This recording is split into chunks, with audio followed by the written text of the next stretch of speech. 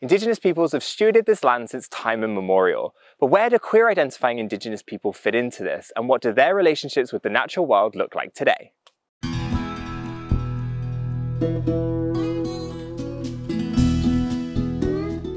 Queer identities are incredibly diverse, and while they take shape in many different ways, they often inform our work and intersect with other identities we might have. Today we're meeting with Tiffany Joseph, who shares her experience as an indigiqueer person and some of her work in restoration. Squachel, Scholaswit Thanasnet, Quackothamat Thanatain, Kiamp Tanamain, Squi Chalachapla, Iets Hananast, Iets Squitsimultuk Tanasalsilala, Ethiwanamat Thanasila, Istichawate, Iet Nikalos, Iet Ayasneta Thanangangana.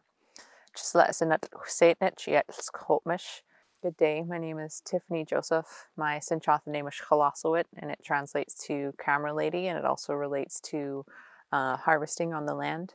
And I introduced my family in Sinchothan language, and I also shared where I'm from. I am Husainich, which are the saltwater people, and I am Skopmish, which are the freshwater people.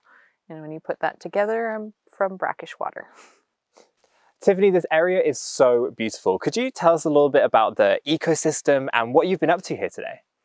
So the ecosystem we're in is a part of what is known as the coastal Douglas fir ecosystem and the Garry Oak ecosystem.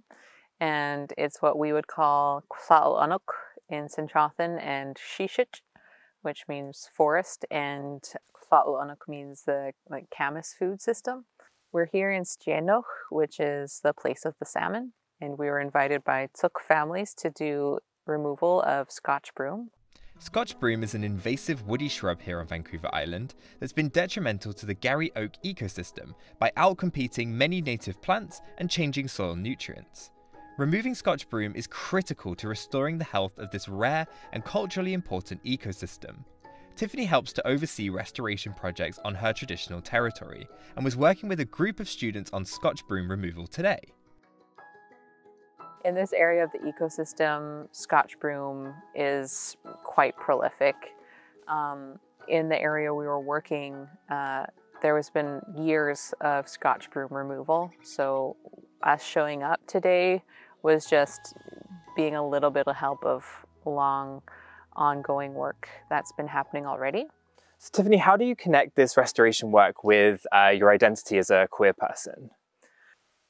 As an indigiqueer person, doing restoration has been about hearing about how queer people and two-spirit people in Indigenous cultures are known to carry out important roles in the community. Those concepts weren't shared to me through my culture per se, but hearing people in my community share that other communities had that made me wonder about what was lost and if that was applicable to me as a queer, indigiqueer person.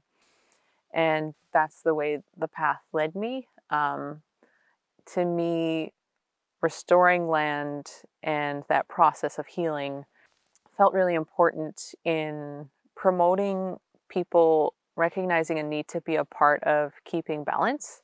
When Tiffany speaks about her queer identity, she often uses the term indigiqueer, a term that brings her queer and Indigenous identities together. While Two-Spirit is often a word associated with queer identifying Indigenous peoples, Tiffany chooses indigiqueer as her identity, and here's why. I like the term indigiqueer for myself because it relates more to, for me, for my sexual orientation. The term Two-Spirit, as I understand, is a term that was brought out so that queer people and gender variant people in Indigenous communities could recognize that we have a role and we have a place in our communities. That colonization is something that stamped that out. We were never meant to see one another in a binary. We had much more fluid relations with one another and fluid concepts of what love and intimacy could look like. And I think people really wanted to just create space for that. For me as an indigiqueer person, I think it's really important to do invasive removals and land restoration because it's a mindset where things can heal. Whereas colonialism creates a mindset where the damage is done, you might as well cut your losses. And we just don't have that kind of worldview. Everything can be remedied, healing can happen, and by relating to the land in a way where you are engaging with the land healing, I hope it helps people realize that they can heal themselves as well.